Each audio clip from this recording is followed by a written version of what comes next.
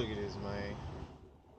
They sent me right back to Canada, right across there. You see the little McDonald's, it's Canada.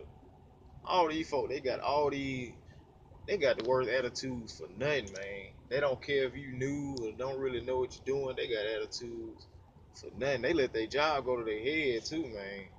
You make one mistake, they already hollering and cussing like it. Usually, it's a people build up to that. You make one mistake, they already hollering. It's so hard not to say nothing back, but you know if they, you ain't gonna win nothing against no cop or border patrol, whatever you want to call them. But whatever y'all do, do not. I ain't gonna say don't take no Canadian route, but if you take Canadian routes, you or whatever border, whatever you want to do crossing the border, make sure you know what you're doing, have a good sense of direction and all of that. Cause right now, man, I've been here since Saturday. It's Monday now. I'm gonna be sleeping in Canada again because they not getting uh, everything just going bad. Just say that,